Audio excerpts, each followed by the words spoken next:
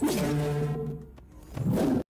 what's up? Kirk of Effectatron, and today I'm going to show you how to create this cool kind of like effect that I noticed in the Switch 2 trailer, which looks pretty nice, and it's just a really cool, easy effect to do, so I thought I'd show you how to do that really quick. It's kind of where it goes.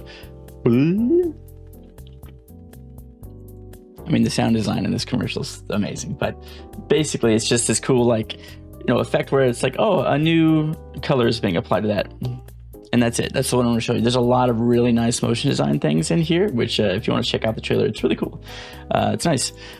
So inside of C4D, you can see as I like scrub through here, we've got our object here. And then as we scrub through, our thing's going to grow and just imagine there's like a fun little sound effect there where it's kind of liquidy. Cool. And that's it. That's pretty much all we're doing. It's very straightforward and simple and very easy to create and animate. So let's go ahead and do that.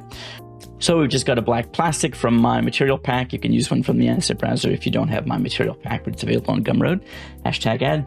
But yes, a little plastic here, very quick drag and drop on there. And all we have to do is just copy and paste that, open that up.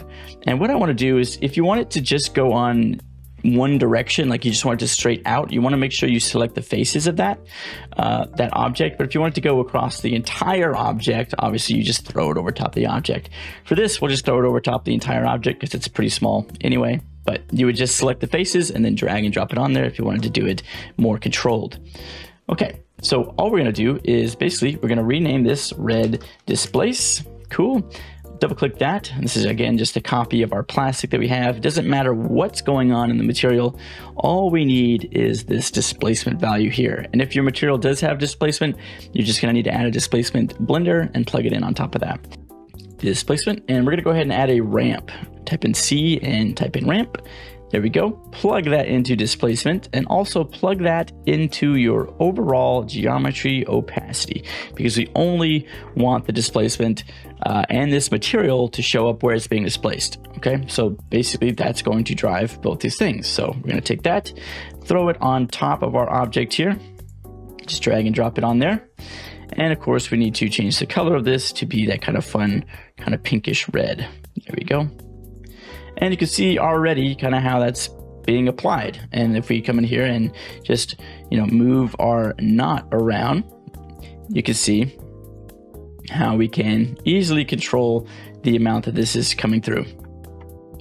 Just like that. And again, so if you want it to be black on this side and you want it to start in the middle, you would just do it like that. Boom. Instantly.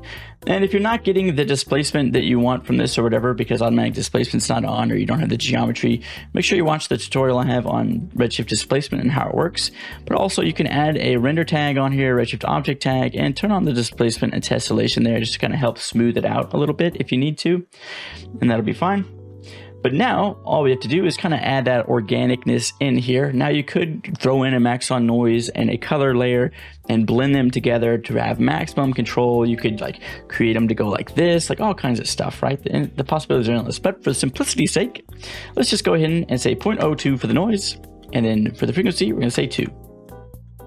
And voila, we have this nice little natural looking noise, and all we gotta do is grab these knots and slide them all the way to the edge. We could make them step, but I think it does help to have that little tiny couple pixels of that, but there you go. So then to animate this, we would just come in here and grab this knot, and when you move it, make sure you hit that knot position before you grab the other one, because it's kind of hard to grab them afterwards.